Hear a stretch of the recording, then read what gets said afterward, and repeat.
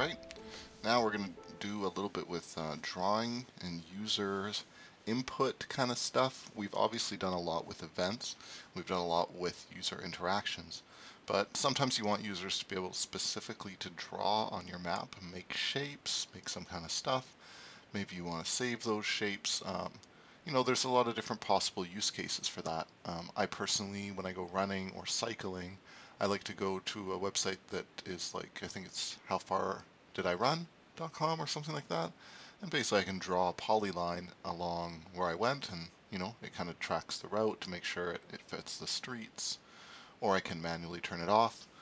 There's different kinds of options that it gives to me when I'm drawing a polyline. Similarly, if I make a map in, say, like, some WordPress post I'm doing and I want to point out a few locations, I might want to add markers to the map and then have it save those markers so that when I come back it's, the same. That's the whole point. So obviously we're not dealing anything with databases or like that complex kind of storage information here, but we are messing around with the user input side and how important it is that people are able to interact with your map easily if you're having them interact with you at all. So Leaflet has a lot of options. Of course, you could create your own kind of library. You can imagine, okay, if the user clicks a button, then I turn on some kind of setting, and then when the user clicks the map, then I make a circle shape right where they clicked, and then whenever they move the mouse again, I make a polyline that is like between where they're currently mousing and that previous circle, and that would kind of be the beginning of a drawing kind of thing where you're like, click, okay, there's my point, click, click, click. So you can imagine we could actually make that ourselves, but luckily for us, Leaflet has all kinds of awesome plugins once again. So, okay, and obviously you can see Leaflet Draw pops up right away. We're going to look at Leaflet Draw, of course, but there's actually quite a lot of libraries. Why don't we just go to Leaflet Draw? So when it comes to editing geometries, which is essentially what we're doing, allowing users to create, draw, edit, and or delete points and various other shapes. Different libraries do this in different ways. Sometimes it's mainly just a matter of interface, whereas other times there is some kind of functionality that they focus on. For instance, you can see that Leaflet Draw is kind of a general one. They also recommend it. It's very commonly used. It's been around for quite a long time. Its interface is fairly familiar if you do some kind of mapping and stuff. Let's look at what it looks like. Use an example. Oh, can we actually see an example here? There's the full demo. Okay, so you can see here it's fairly clear on the left-hand side exactly what you're supposed to do. Click there to put a marker. There's another marker. No. Okay, so every time they click it, and it's a little bit of information there, click map to place marker, to draw a circle. Okay, all pretty basic. Obviously you're going to have to do various things with that if you want to, make them editable after. There's also a nice edit function built into a lot of these where they'll make points and your users can add more points and modify things. This is very similar to geojson.io. Maybe add a couple other drawing libraries just for the sake of having a little bit of diversity here. So any of these libraries here should be fairly good for you. Newer one that is kind of built for latest versions of Leaflet, and maybe some more. So you can see there's a little bit more on this base map. And it functions a little differently. There's not the user hint. You also have to click off, which is not immediately apparent. You can delete points, and again you can edit them.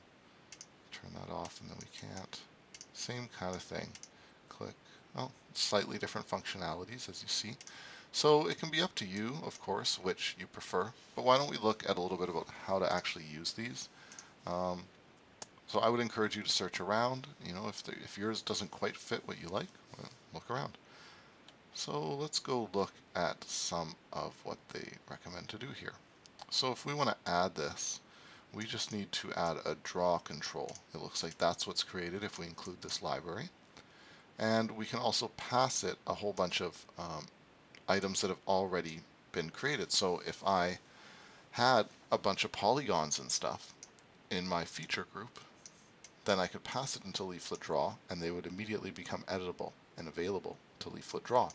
So that's kind of cool. For instance, if you're loading in a bunch of points on a map, but you want the user to adjust them the way that they prefer, instead of having them to draw the whole thing by themselves, this would be really useful.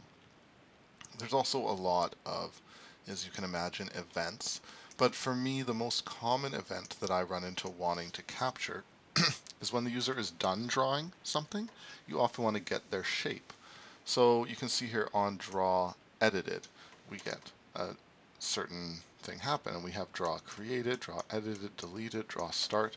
There's all kinds of different ways to get out the information you want. Now you can do this in Leaflet Draw. I find Leaflet Draw is a little annoying to have to install locally. Just there's a whole bunch of different shapes and stuff. They don't make it too easy on you, so I'm going to go to our new one and let's just install this and quickly get something up and running to see how it all works. So, alright, I guess I should include the CSS up above. Okay, so we have some leaflet PM draw there. We'll see if we can kind of get this working on us. Okay, include leaflet. Okay, we're not doing an include statement, we're just going right onto it. So let's try what their example is here. See how this works. Okay, let's load her up. Looks like it loaded right away. Nice and easy. Oh, that's pretty good. It's always nice when a library just loads in right as you could have hoped. Alright, and we can see there's, different types of options to enable and disable different type. So as we're looking for some options, we'll just look for PM create. This seems about right. That's a very common one that you're going to want.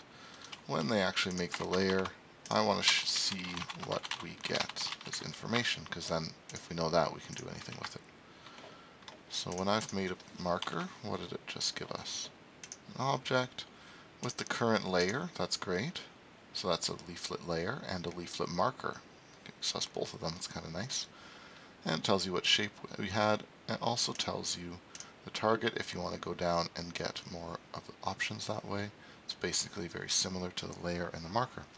So this is really easy to work with, easy to mess around. So you could easily have that automatically disable this different marker if you wanted, or all kinds of things. So I just wanted to go through real quick and just actually install one of these drawing libraries and show you a couple different ones and just have you imagine what you can do. So, see you in the next video.